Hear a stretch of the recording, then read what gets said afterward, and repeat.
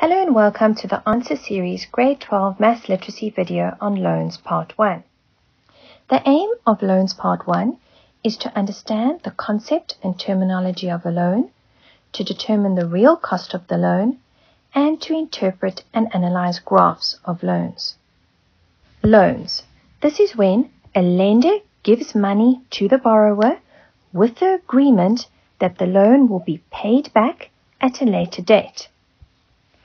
The length of time in which the loan must be paid back is called the term of the loan. The loan is repaid in monthly repayments, which is made up of a portion of the original loan amount plus a portion of the interest accrued.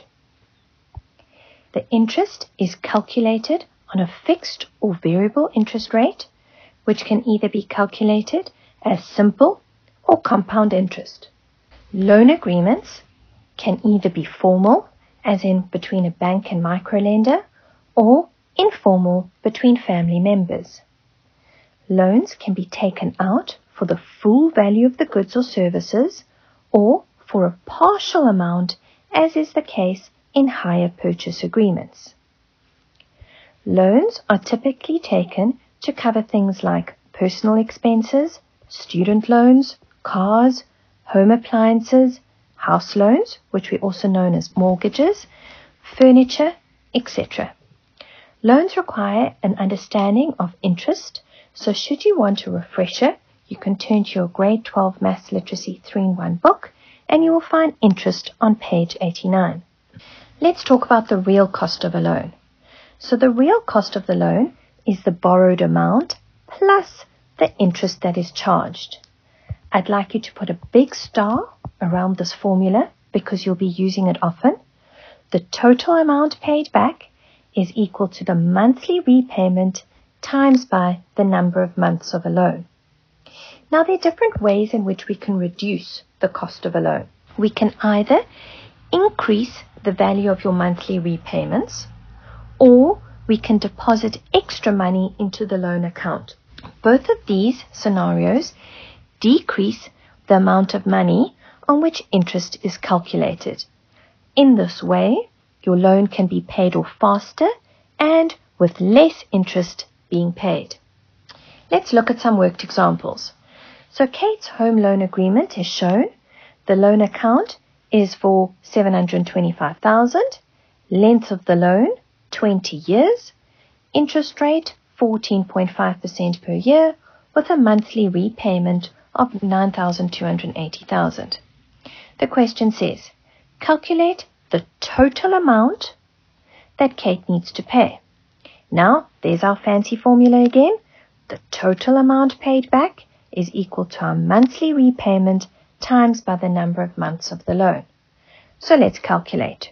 Her repayment, 9,280, times by 20 years. But wait, the formula requires months. So we need to convert 20 years to months. So we times by 12, and that gives me a total of 2,227,200 Rand. Next question. We now need to calculate the total amount of interest that Kate would pay.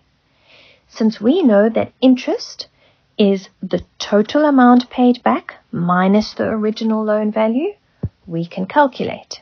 We have just calculated the total amount minus the original value of the loan, which is given, and that leaves us with the interest value that she owes. And look at that, over 1.5 million Rand paid purely in interest. So it's expensive. Let's go through worked examples. Discuss graph A, which they tell us is the real cost of Kate's home loan. If we have a look at our graph, they've given us months. 240 months is 20 years, so that indicates that it's a home loan, which they've told us, and the amount paid back at the end. So if we look at graph A, it is a straight line graph, that's right. Why? Because her monthly repayments are the same every month, so she's increasing at a constant rate. So if we have to describe graph A, we can say it is a straight line graph, and it is due to the monthly repayments of the same value. Question 2.2. Discuss graph B, the total amount owing on the loan. Let's have a look at graph B. So it starts at the value of the home loan and it decreases throughout the length of the loan. Why? Let's think about it. Again, what's happening is throughout the home loan, the amount of interest that is being charged decreases due to the decreasing outstanding value. So we can summarize. Graph B decreases at an increasing rate. The reason for this is due to a decreasing interest being accrued. Therefore, the total amount owing decreases. Last one, graph C. Determine or discuss the total amount of interest that is being paid. So if we go to graph C, there it is, straight line, and then something happens, maybe around 190 months, something happens, my graph starts curving. Why is this? Again, in the beginning part of the home loan, your interest is high because the outstanding balance is high. But towards the end, the total value owing is smaller. Therefore, the interest accrued is smaller. Let's summarize. Graph C is an increasing curved graph. We can say plus minus at 190 months. The rate of the interest accrued decreases due to the outstanding amount decreasing. Now that we've worked through these examples, it's time to test your understanding.